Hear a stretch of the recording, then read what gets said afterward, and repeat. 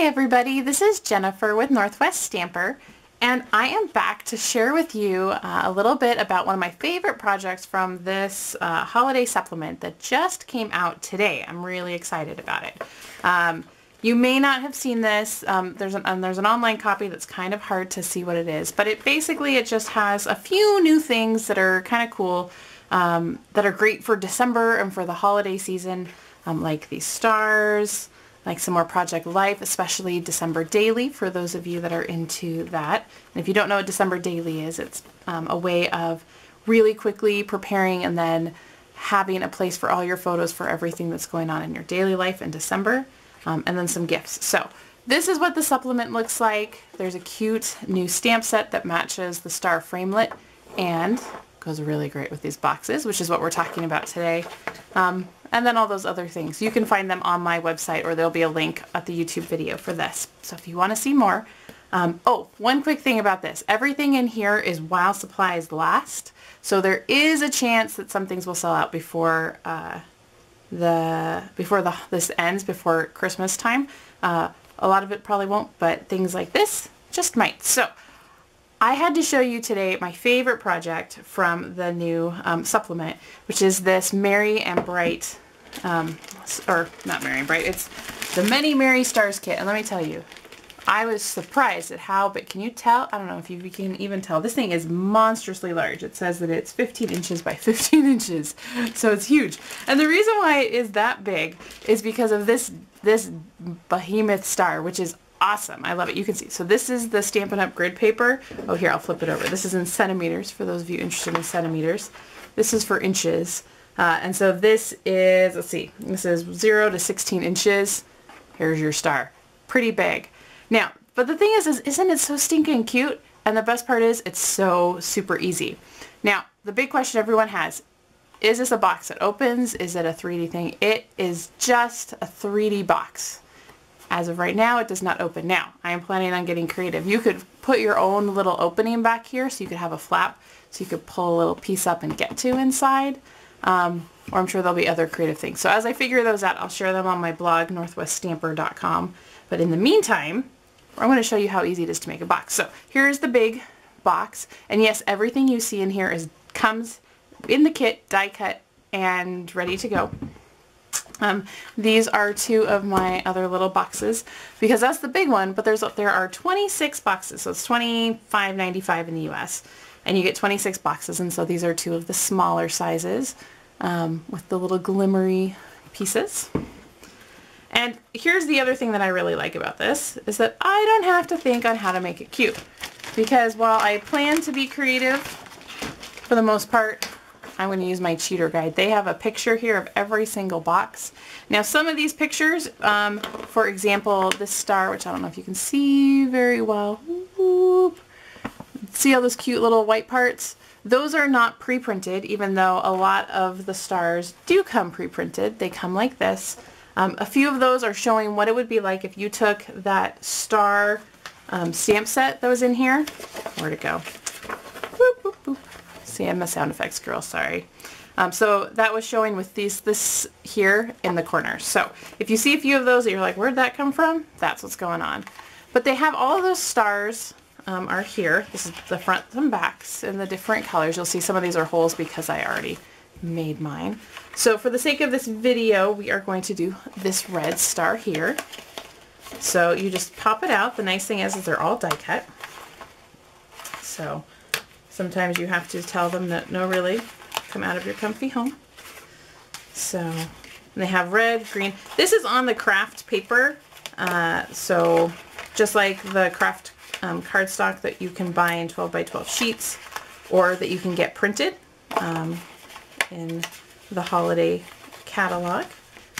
So there we go. So there's our two bases. So see, there's green, and then there's the plain ones. These plain ones are die cut, but you still need to do your stamping. So you would take these and stamp them, which we're not doing today. So there you go. So they are plain on one side. So if you really don't like a pattern, you could stamp your own design. I like this red pattern. Now for each of those stars, here's the best part. No adhesive required. They have all of the sides for you. And on the sides, they have your adhesive. Now they have this tip in like the little tiny fine print because there's actually some instructions in this piece, in this little insert. They have little tips, they have some instructions for the basic components and a little walkthrough. So if you don't remember what I said in this video, it's right here, step by step. And in really tiny print here they say tip, pull out all of your pieces and separate, so you say here's the star, goes with this one, and so on. That really will be to your benefit. Similarly, I started with the gigantic star and they said don't start with the gigantic star, or don't start with the largest or the smallest. I will say I agree with that, so believe them when they say that. So to start, you're going to take this. This is also pre-scored, so you can see all the bends are already there. And you're going to just take, I actually went through and I folded all of these up because they're a little bit stiff. So we fold. Okay. So I folded all of those. You just pick one side, doesn't really matter, whatever is more comfortable, and you peel off. And I do this one at a time. And you take your star and you're just going to pick wherever you feel like starting. And you just line this up corner to corner. I like to make it bend so that I can make sure that I'm in the right spot. So I can line up this bend with that bend, because that's just a little bit easier for me personally to visualize. And so you line that up and then you just press it down and then you repeat. So I usually, the nice thing is because these are kind of bendy, I can turn it this way, peel it off, and then put it back on and just line up my edge.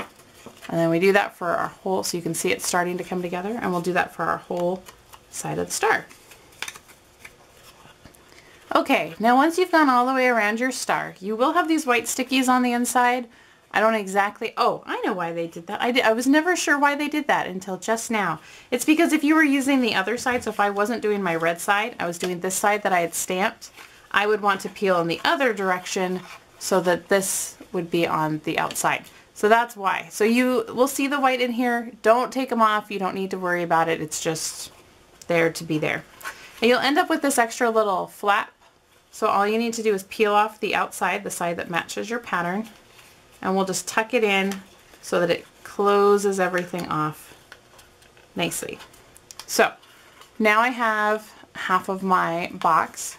So I'm just going to do the exact same thing to go on the other side. I will peel off a piece. I actually start with a point. I find in this case it just helped me a little bit because I can line up my points. So I have 2 pieces off, and then I can just come along in here, and I know I'm making this look harder than it is. Then I can just put one edge, the other edge, go down to my crack, and then we'll do the same thing. I'll peel off and work my way all the way around my box. Okay, and once you have the last piece down, then you have this cute little box. It's 3D, stands up on its own, and now all we have to do is decorate it. Now again, this is where I take and I look at my little cheat sheet and say I'm doing this one, and I chose that one because it's really cute with the embellishments that come with it. So this kit comes with, you get sequins, there's silver sequins, you get this gold baker's twine. You have 2 sheets of newsprint, banners and stars, and these little things that make 3D bows, which is what we're going to use in just a moment here.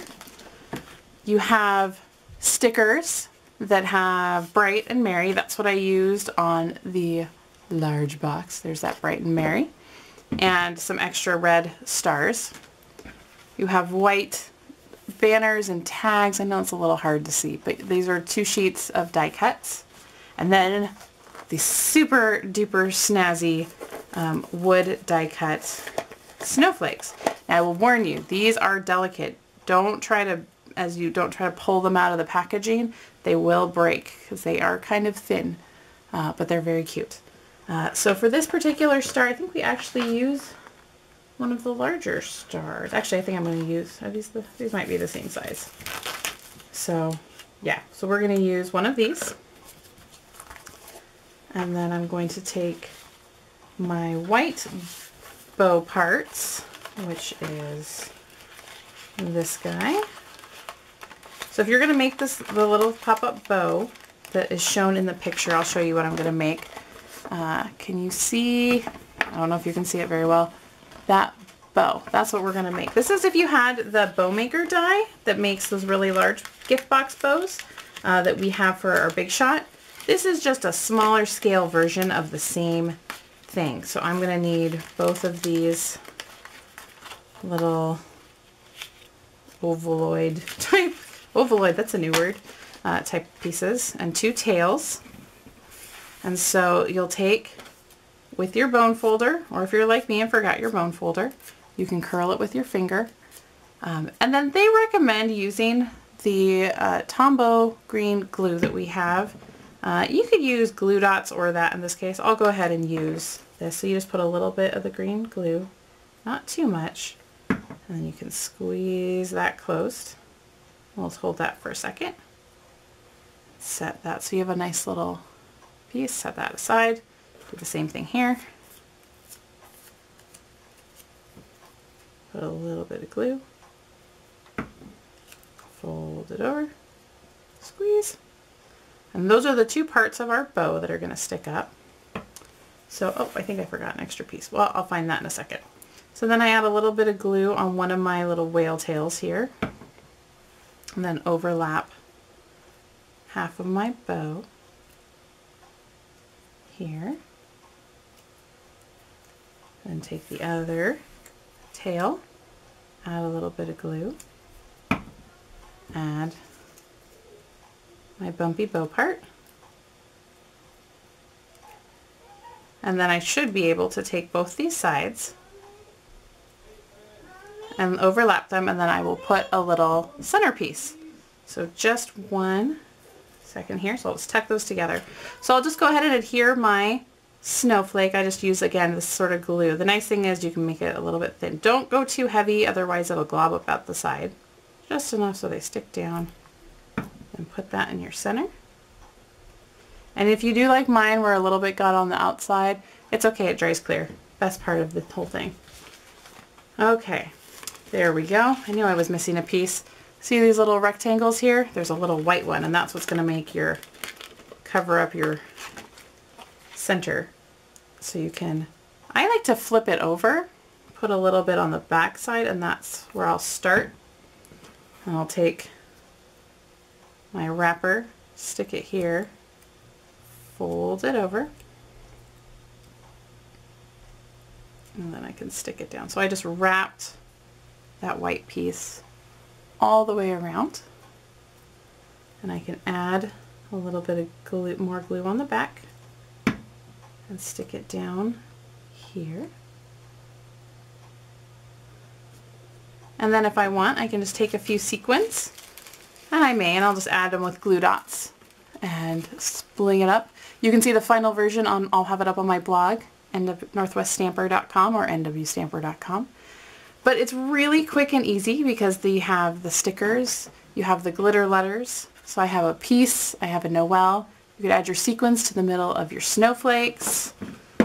Add some of that gold twine. I don't know if you can see it there, but there's a little bit on here as a little bow. Or make it however you want. The other thing I forgot to show you is the gold. There's actually gold glimmer paper stars as well.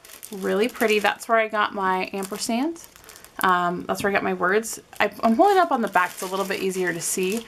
But there's all these stars and words like joy, Noel, wishes, peace, and then usually at least 2 of each one. So you can really go crazy. So I hope this was helpful. You can see how easy it is to make these little stars. They're a great collection to put on your mantle, put around your house, just be something cute and decorative, or give them as gifts, or put them on the top of your gift boxes. So many ideas. Another thing you could do is you could put a little hole, make it a little hanger so they're ornaments for your tree. Or like I said, die cut or punch a hole out of the back, and we can add a little sliding piece or a little flap so you can get into here to make them a treat box. So I will be posting more ideas over the next few weeks on my blog.